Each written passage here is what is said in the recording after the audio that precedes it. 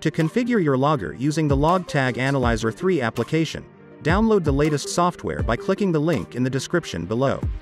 Or browse to the LogTag Analyzer 3 download page within the LogTag website. Connect your logger to your PC. Open the LogTag Analyzer 3 application. To begin the configuration process, select Wizard. A pop-up will appear preparing the logger for its next use.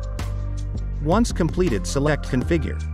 Enter your desired logger configuration settings.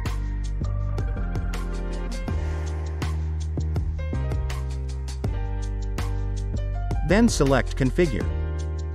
The configuration settings you have entered are now being uploaded to the logger.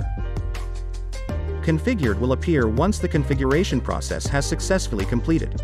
Then select Close.